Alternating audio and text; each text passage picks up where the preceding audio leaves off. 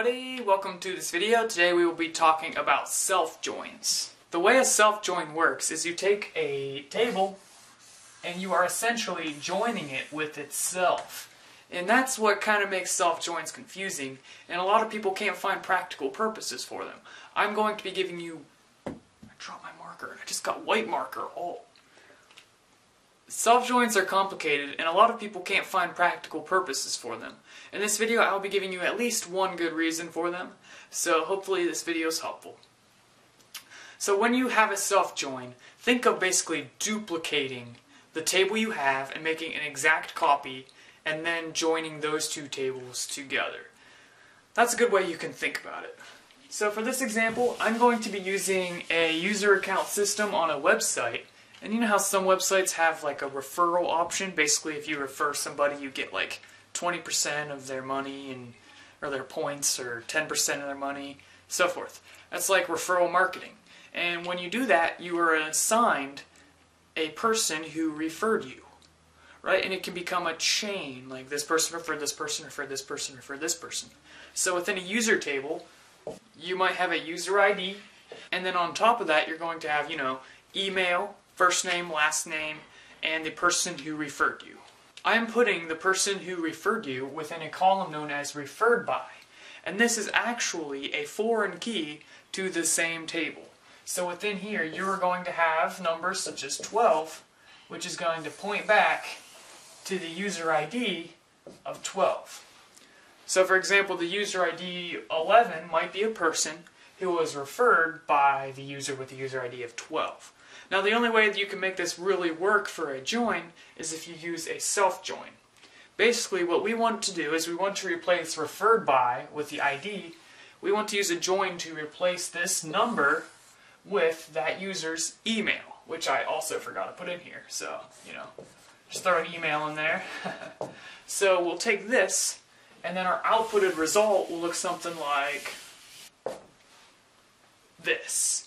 And this is the table that we're going to have, and then we're going to insert data into that table. So we might have a user such as Caleb Curry, and his email is going to be swag@yolo.com.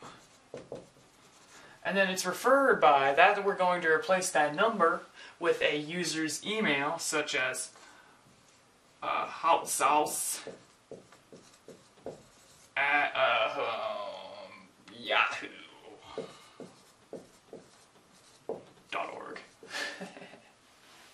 So that's just an example of what we can do with this self-join. Now in order for this to work, we have to tell the database that we're going to be using the same table in basically two different tables. And that can kind of be confusing. And in order for that to work, you have to use what's known as an alias. I talked about those in the last video, so be sure to check those on out. So to begin, we just kind of think of a name of what we could call each table. We could have the first table, which would also be the user table, and then the second table, which would be another copy of the user table. Now we're not actually copying the data. This is just for illustration point. It's going to use that same table to withdraw the data from. And we could say this one is V1 and V2, for example. Those are our aliases. And in order to define those, we put as after our data, after our table, and put V1. So we could say user as V1 and then join user as V2. This is something kind of like what you would do. So now we have a user as V1, and then we're joining user as V2. And it kind of gets the idea that, oh, this person wants to use the same table for this situation. Let's try to figure this out. Let's begin. We are going to put this within a select statement. And I'm going to give you some specific syntax just so this can kind of make sense. So we have a select statement. Then right after the select statement, we always put the columns we want to take our data from. Now, this can get kind of confusing though, because we have two different tables that we're going to be taking data from. So we have to think which table we want to take which columns from. The way we had it set up before is we have this table and this table. This was V1 and this was V2. Well, let's kind of, in our imaginary brains, which we don't have, we're going to say this table is for the user and this table is for the referrals. So we're going to take from this table, we'll take the user ID maybe, or the first name, the last name, and the email. And then from this table, we are going to take the email of the person who referred you. So we'll take the referred by person's email. So the way this will work is we're going to have the user ID such as 7, and Caleb Curry, and then their email, and then it'll have an ID of 7 or 8 for the referred by, and then that's going to go to the second table to get that person's email. You got to keep this in mind, and you have to figure out what you're going to name your tables before you start to select, because now that we are going to say the columns, we have to qualify those columns by putting a dot before them and saying what table they're from. And we can just use the alias name that we've had or made up. So we could say select V1 period or dot, and we could say first name, comma, and then we could say V1 dot last name, comma, V1 dot email, comma. Finally, we're going to take V2 and we're going to take that person's email, or you can do their first name or last name, whatever you want to put in that referred by thing. If you wanted to say their first name, you can say V2 dot first name. If you want it to be their last name, it can be V2 dot last name. Or if you want a combination of both, you can use a concatenation function or something. So we're just going to use the email. So we're going to take the V2 dot email. Now that we know what columns and what tables that we want to take the data from, we actually have to put the from statement still and say something like from, and then put the table we are taking this data from. This is where we are going to define our alias. So we could say from user as V1. That is going to basically tell the database that the user table is known as V1. Now we can do a join. Join, this is going to default to an inner join if you just use join like that. We could say join user as V2. That is going to basically tell them that user is also going to be known as V2, but it's going to be considered a different table in this situation. Then you're going to do the on, which is going to say where we are going to join these things. Now this is where it can get really confusing because there's so many possibilities that you can put right here. For this situation, we are going to take V1 and we're going to take the referred by column, and that is going to be the same as V2 user ID column. So if you can think about this, imagine literally two tables with the same exact data. Here's V1, here's V2. And we have a user ID, and then within here we also have a referred to by, or referred by, I guess. That's going to reference the user ID of the V2 table. So that means we need to basically make this connection and say that if there is a 6 over here in the referred by table, it needs to be the same as the user ID over here that has 6. If you need more practical data to understand this, imagine we have this guy over here, and his name's Samuel, and we have this guy over here, and his name is, yeah, that's his name, and referred Samuel. That means is going to have the user ID of 6 within this user row of the user ID of, let's say, 12. So Samuel has the ID of 12, and he was referred by the person with the user ID of 6, which is and then this other table, which is also the same user table, it's going to refer to the person with the ID of 6, which is this guy. Hopefully that makes sense. But in reality, you're not going to have two exact copies of the data. It's smart enough to understand that these are all one table, so it's basically going to take that referred by and then go back to the user column and join that into what would look like taking two tables and putting them together. That's why it can get kind of confusing. But when you take this query as it is and you put it in your database, you will get something that looks like a normal joined table.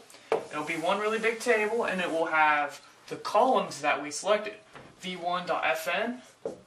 On top of this, we're also going to have the v1 last name and the v1 email and the v2 email. Then if we were to put example data into this, it would look something like Caleb, Curry, an email, and then the v2 email would be like another guy's email, so such as swah@swah.com. That's what it would look like, and it would just give you all of the rows for that. So yeah, you can mess around, do all kinds of cool joins and all kinds of stuff. But there's one more thing that I want to tell you, and that has to do with aliases. Well, you know, this might not be too pretty how you have it right now, and it might be confusing having an email and then right beside it another email. Like, what do those mean? Well, you might want to say that one column is the user and another is the person who referred them.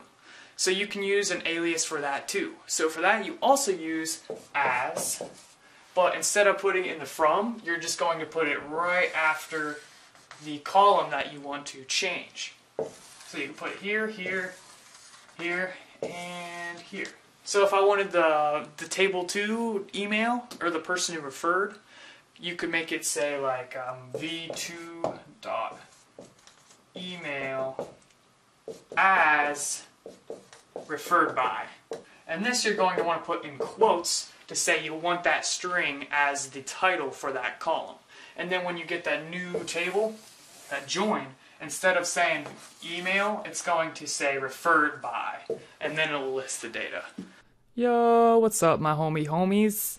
This video, or this section of the video I guess, we'll just be discussing this in a little more depth by showing this real example that I explained on the board. So you can see I have a user table, and within my user table, you know, I got user ID, pass, email, first name, last name, and a referred by. And this referred by is a foreign key referencing the user ID. It's kind of interesting how that works. So you can see here, it was this guy, llamaswag@yolo.com, was referred by to, which in this case would be himom@lololol.com, which he basically referred everybody. That's why he has a 0 here. And if you scroll down, we also have some people who are referred by 1. Basically, what we want to do is we want to replace this referred by with the person's email. And to do that, we can use a self-join. And who knows, there might be a way easier way to do this. So if there is, just be sure to let me know. Alright, so here's a query that would work to do that. So let me just refresh this. And here's what it's going to do. It's going to select the first name, last name, email of the person who was referred. And it's also going to take the email of the referral person, the person who referred the other person. The person within this referred by column. Okay, so you can see here we got the first name, last name, email. That's one thing, and then the referred by email. So how does this work? We take the columns, and we also replaced the email of the referred by and put referred by. That's why it shows up right here, which is what we want. That's good. Then we say what table? We're going to take the user table and call it v1, which you can basically name it whatever, as long as you update right here, then it'll still work. That's just a name I made up. I couldn't think of something cool, but basically version 1, you know. This inner join is we're taking our other version of the table, and just so you know, this inner is optional, so you can take that away, and it's going to work exactly the same way. Then we're going to say how it's related. So basically, this referred by email, that needs to have an ID in that table that refers to a person. So the referred by is going to have an ID, and that needs to match a user ID. So within the first table, let's go back to the user table. This to, for example, that needs to reference an actual person. It needs to be actual data within that second version of the user table. And it's going to go to the second version of the user table, find that person with the ID of 2, and it's going to take that email and display it right here. So hopefully that makes sense, guys. And of course you can mess up this query. You can just mess around with it and put your own stuff in it to get your own results. And you can even change this statement right here to get even more crazy results. So yeah, guys, thanks for watching.